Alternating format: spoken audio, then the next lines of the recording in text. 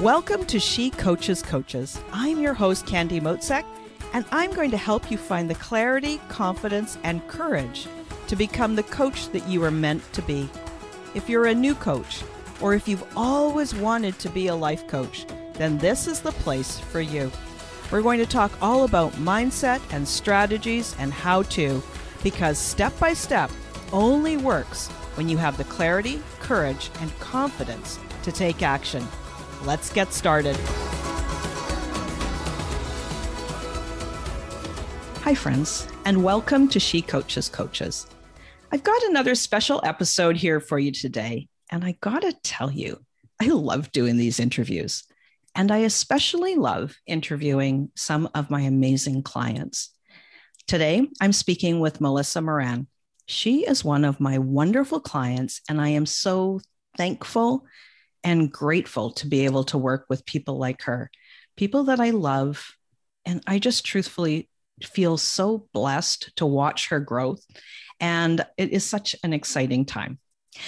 So Melissa is a life coach for performers, and she does a bunch of other stuff too in her life. And we're going to talk about that today. Her bio says, gain confidence, conquer goals, and smash life challenges. Say bye-bye to mom guilt. And I invited her to come on this episode because she is a rule breaker. You know that thing where adults are supposed to have one career that they dedicate years to perfecting? You know how we're supposed to put away all those hopes and dreams and desires and focus? Because that's what responsible adults do. Well, Melissa has smashed that rule. She's created a successful career doing voiceover, audiobook narration, and on-camera acting. Plus, she's got a YouTube channel. And it's all about a different passion that she has in her life. She's a mom and a wife. And oh, guess what? She's also recently added life coach to that mix. So we're going to talk about multi-passionate and rules and about what adults are actually allowed to do to create the life that they want. Now, before we dive in, let me read you her official bio. It says, after a 20-year career in radio and winning both a CMA and an ACM award, Melissa decided to pursue a thriving career in audiobook narration and voiceover. She's performed over 285 books, now available on Audible, and there's more on the way. She's also an on-camera actress and has appeared in regional and national commercials, TV, and short films. She lives in Central Florida with her husband, Pavel, 8-year-old son, Maxim, and 2 dogs, Noni, Nani, and Tyler. Not sure how to pronounce that. So it sounds pretty impressive, right? Oh, and did I tell you that she is an all-around kind, caring, and thoughtful woman? And that's why I wanted to share her with you. Hey, Melissa, welcome. I'm so glad you're here. Thank you very much. Wow, you made me sound so impressive. I'm like, is the cast done now? Yeah. That's very sweet, kind of generous of you. Oh, you're most welcome. You know, it's we've been working together for a few months now, and I don't know. I love our calls. I love the chance to chat with you, and you've always got, I don't know, something just so kind and just kind and sweet about you. So let me talk a bit about why I think this is such an interesting thing. You and I have talked about this a little bit over time, but it's your career path. It's so different. And I want to know about the career path that led you here to this place. Yes. So, as you said, I started in radio. I had a very successful, by any stretch of the imagination, career for 20 years. And that's a very volatile industry. Constantly hire, fire. You're up and down the country. I can't tell you how many times I've moved. And there just came a point where I had my then 4-year-old Maxim, and I had been doing audiobook narration kind of on the side. And it was then that I decided you know what? I don't think I want to live that life anymore. Up until that point, I had a pretty, as radio goes, secure, quote unquote, radio job, but it just wasn't the lifestyle for me anymore. And I found a lot of pleasure in audiobook narration. Sometimes I caught myself and I'll hear others say, God, I wish I could just get paid to read all day. How amazing would that be? And that's what I actually do. So it's pretty cool. Um, and so when I started that career and I entered the big scary world of self-employment, it opened up, I think, you used the analogy of it opened up the faucet to other things that I could be doing that I had always wanted to do, but never had the time because I had this career in radio. And I thought, what if I did on-camera stuff? I had a history in acting and but I never really pursued it seriously. And then I thought, why don't I just try that? And I did. And I found some success in that. And so time goes on and the pandemic hit. And as of this recording, still lingering. But I realized how much I missed and craved, as we all do, the human connection and how important that is for our own sanity. And I had always loved the world of self-improvement. And I look up to a lot of people who do this for a living. I started to listen to your podcast and fell in love with you, Candy. And I was like, you know what? This life coaching thing might be something I'm into. And the more I looked into it, the more I realized, wow, this is a whole universe I had never even thought of, much like audiobook narration. Let's give it a shot. And I love it. I love this. So there's this theme that has sort of, as you've described this, it's the what if, like, what if this is possible for me? And let's try. It sounds like you would find something that looked like fun, decide it's worth a shot, but also not sort of strangle the joy out of it. Like it's doing something that is enjoyable, but then not becoming like overly, I don't know, perfectionist or like obsessed with it. It's like, let's try it and see what happens. Does that sound right? That sounds exactly right. And I think the issue with radio, and goodness gracious, I feel almost spoiled by saying I had such a wonderful career doing that why would I leave something like that? I interviewed fun people. I went to concerts. I won some cool awards. Like, who would leave that? But there just came a point where it stopped being fun. And, I did the morning show. I would wake up at 3:30 in the morning and I had a 4-year-old and those things did not, go together. So it just got to the point where it became more of an anxiety thing. It just didn't fit into my lifestyle. So I thought, you know what? I have this other thing going on. It's becoming bigger than I thought it would. So let's give it a shot. So once that thing stopped being fun and interesting, I pursued the next thing that was fun and interesting. Yeah. And so, like when we talk about this, and I know I did an episode on this a while ago, but this idea that our emotions are actually the heart of everything that we do in our life. So if you choose to design your life, I know that it's not always easy. I know that you work hard, that you have also put in the time to perfect your skills and you're dedicated. But there's this thing about if I use my feelings as a guidepost for when it's time to add something new or to move something to the back burner or to retire something entirely.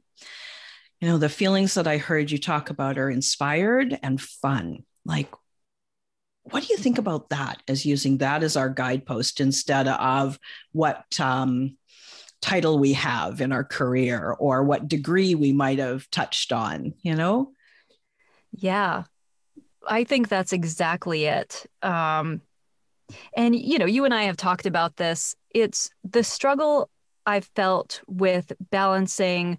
Well, who does that? Who just floats from one thing to another because it stopped being fun? Like, who are you?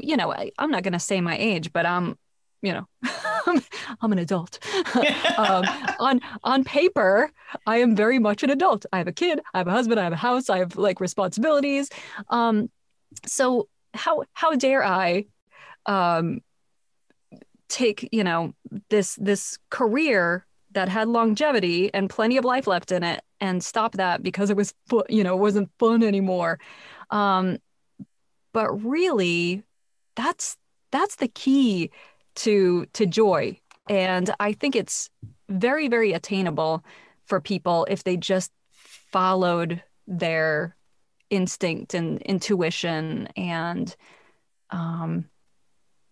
yeah, it's hard though. I say it like it's easy and it's not. I mean, I marinated over this decision for probably a good year before I took the leap, because it is scary. I mean, you go from having a job that has a 401k, good insurance, steady paycheck, to not that. Yeah. That's frightening. I just want to interject here because it's like fun is the word that we used. And I think that there's something more here too. And I'm not quite sure if I can get my finger on it, but we're not talking about fun like as in flitting, like that. We're not like fun like a butterfly that flits around aimlessly and lands on a flower and then goes somewhere else and then flies off. It's not that kind of fun. There is a component here of fun and joy, but you've also got it combined with commitment and decisiveness. And we don't often use those words together. And I don't really know what that emotion word would be, but it's not just like fun on the playground, because you're still there enjoying yourself when maybe you scraped your knees and you got to dust yourself off and try again or try a new approach. And so I don't want people to think that it's just like, fun, like there's no commitment, because that's not at all what I see here. And having spoken with you over the, past few months, especially, that's this place that we kind of wrestle with. Like, what is fun? And maybe it's the word joy. There's a bit more kind of heft to that word than maybe just playing on the playground as a 5-year-old. What do you think? Is there a different word, or is there a different quality that we've not talked about? Yeah, I think there's a lot to that. I think fun can be misinterpreted. And again, I think that's why it feels, it's I think at the end of the day, it's whatever feeds your soul. And if it's something that, look, even audiobook narration is not like this amazing, joyous, rapturous event. You get in the booth and it takes you like 3 hours to narrate one finished hour. Like it feels like a slog some days. But I think you have to find the thing that even on the bad days or the tedious days, you still find that it feeds something in you. Mm-hmm. Whereas I think the thing with radio was it wasn't feeding me anymore. I didn't feel playful in it while doing it. So that's the key. Yeah. Does that make sense? It does. It does, because there's when we try something new, it can be amusing. Like, we're not talking about that kind of fun, not just the amusing fun, but this soul satisfying piece. And I've got something that I jotted down here. And when I think about your career, and I was just thinking about this before we got on the call here, it reminds me of a tapestry, and not just one of these smooth kind of tapestries where, you know, they weave every thread that's the same width and color and sheen, but it's like fiber art. Where you have all different kinds of threads. You've got the very common strengthening threads. I can't remember if they're called the warp or the woof, but anyway, they're the upright ones. And those might be very plain and even, but then it's what we use to create that tapestry or create that piece of art. Sometimes it's shiny and silk-like and smooth, and other times it might have a slub in it. It might be more like a textured wool or something, or maybe you add different colors. And that's what your career reminds me of. So you're still an adult who has all the adult responsibilities. You've got a family, you've got dogs, you've got your regular life, and that's the warp or the woof. I can never remember, like I said. But then as you're weaving, you're not weaving with, only cotton of this particular weight. You might add some silk. You might add some, freshly dyed wool. You might add some kind of an interesting texture. And I think that that's the piece that reminds me of how you created your career. And I wrote down these words, and I don't know if I've missed any. And the reason that I wanted to kind of talk more about this is that so many people that are listening to this episode, they may have done that life on as expected. You get a good job with good pay, get the title, have the benefits, and then they realize that it wasn't satisfying anymore, and they're kind of stuck. And so talking this through might find a new thread for them in the tapestry for their life. So here's the words that describe it. So definitely fun and play and creativity and expression and decisiveness and commitment and determination. Are there any other words that I could add to this, do you think? Inspiration. Yeah. Yeah, I think you got it. That's why I love you. You know what? Just you got this on your own, Candy. Yeah, but you're creating your own life, and it's so different, right? And I just want to give hope to those people that are like, oh, I'm always going to be, who knows what. I'm always going to be a marketing manager or a property manager, but I want something different, and I don't know what it is. And so when, you and I talk, they can hear how somebody else made a different turn in their life and how it's just turned out so amazing, right? So now you're adding life coaching to this tapestry. And I know that you're still new, but tell me, what's the quality that coaching will bring to your life and to the life of the people that you work with? I think it's just the connection, the collaborative nature of life coaching is so exciting. And to think that you could potentially help someone find their voice or something they're passionate about that they kind of maybe put on the back burner, it's a wonderful thing. I love everything about life coaching. Like I said, I found a lot of and still find a lot of value in what we talk about, and it's helped me so much. So to think that I could be doing the same thing for someone else, that's pretty amazing.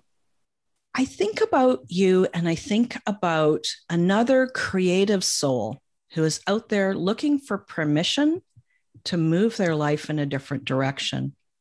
You're a role model for them. What kind of a role model are you becoming?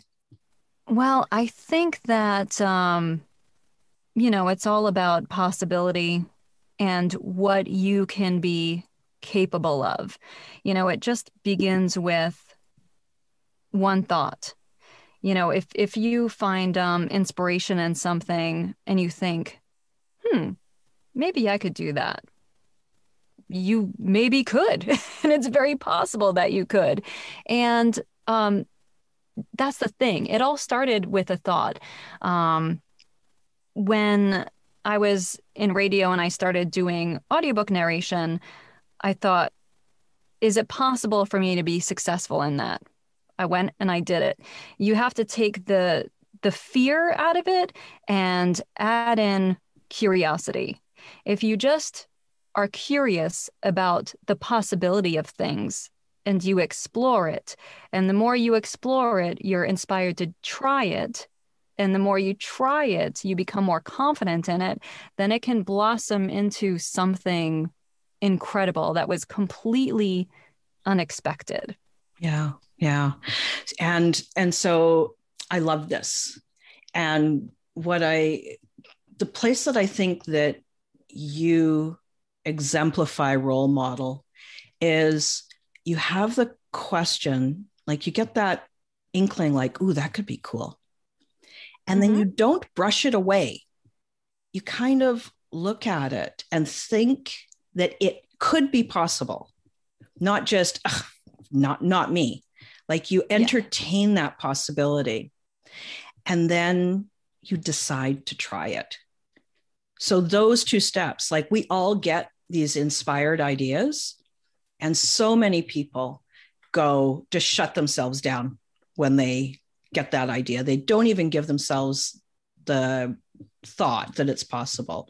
And I think that's the place where I see you as a real role model for people, is to be open, be curious. Like you said, curiosity is key. But then you decide, and then you start, and then you keep going, right? Like, so I think that that's huge. I love that. That is huge. Yeah, it's all, I think there's a lot of joy in the exploration. I like to play this little game with myself, or this little exercise. I take out my notebook, my handy treasure notebook that we've talked about, and I write the words "what if" on top. And so when I think about, what if I wanted to, I don't know, take up motorcycle riding, which I did, and it ended horribly. Like, I remember watching the movie Kill Bill, and I fell in love with Uma Thurman on her motorcycle, and I was like, I could do that, and it ended up with me with a rod in my leg. So anyway, long story short. But okay, let me change that.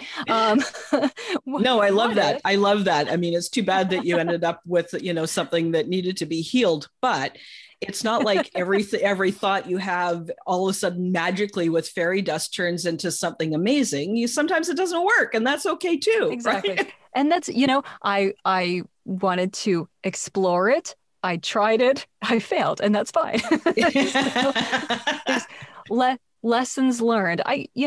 There's something to be said about failure, because even if you're failing, but you still, I mean, that's a bad example, but even if you're failing, but you still find joy in it, like, what's wrong with that? Yeah. Right? Yeah, totally. There's nothing wrong with that. I mean, I love to draw. Am I the best at it? No, but I find a lot of pleasure out of it. And hey, there are lots of artists who've made pretty good livings, and they're quote unquote not the traditionally a great artist, but there's a lot of inspiration in their work and a lot of passion, and that's everything. Oh, that's so cool. Anyway. Yeah, but anyway, so I write "what if" on top of the page, and then I just write a list of the possibilities. What if I pursued this? What if I'm successful? What if someone wants to buy one of my pieces of artwork? What if, you're just opening yourself up to the universe of possibilities, and imagine if it came true. What if your what if came true? Yeah, exactly. So that's it. That's perfect. Now, anybody who's listening to this, you guys, just rewind, like not even 5 minutes, and listen to this piece again. You've got the step-by-step about what to do. Grab a notebook, write "what if" at the top of it, write down a whole bunch of ideas, and then decide one that you want to try. and then go for it. Give it a try and stick with it. Like you try it once and you fail. So for adults, role models, you've got possibility, and then you've got commitment, you've got decision, and then you just get started. This has been so great. I'm so pleased that we had this chance to have a conversation. Before we wrap up, how would somebody find you? How can they get a hold of you if they're looking for a life coach that's got all of your capabilities? They can go to my website, melissacoaches.com. You can find me on Instagram by the same name, Melissa Coaches, or melissacoaches1@gmail.com. So if you want to do a discovery session, I would love to chat with you. And yeah, let's play. Cool. All right.